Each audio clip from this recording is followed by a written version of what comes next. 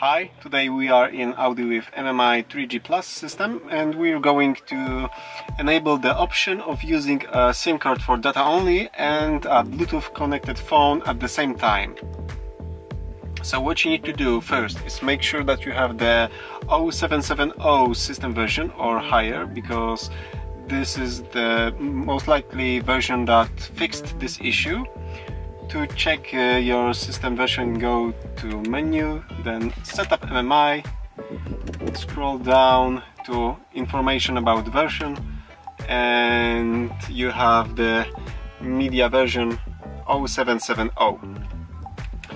And if you confirm that you have that, go to the green menu, and before you do it, make sure that you have it enabled. You can find my other video about how to do it with diagnostic tools.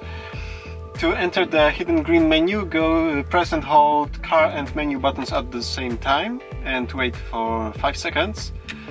Release the buttons, wait for the menu to load. Okay, now you can scroll down to diagnose. Go to settings, tell settings, and you have the NAD operation mode disabled right now, so what you need to do is enable it, go back, press car to exit this menu, and now what you need to do is reboot your MMI 3G Plus system. And to do it, press at the same time menu, center control knob and upper right soft button. The screen will go down. It will stay there for a few seconds, then it will open. You will see the splash screen. Give it another half a minute to load all the applications that are used in the MMI 3G Plus system. And after that you can try to connect your phone with Bluetooth and also insert your SIM data card.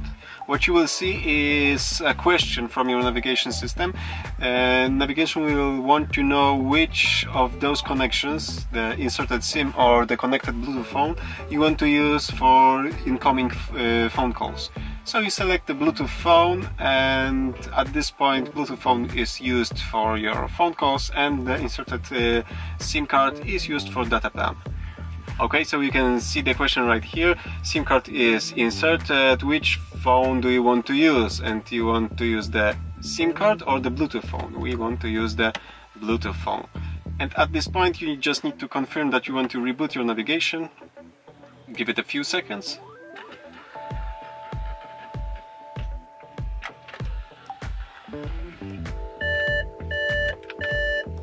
Okay, so the system is up, and as you can see, I have the 3G connection from my SIM card. Bluetooth is on, but I don't have my phone connected to the car.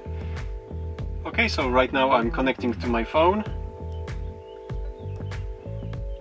And as you can see, I have my phone connected and I have the 3G SIM data also working in background.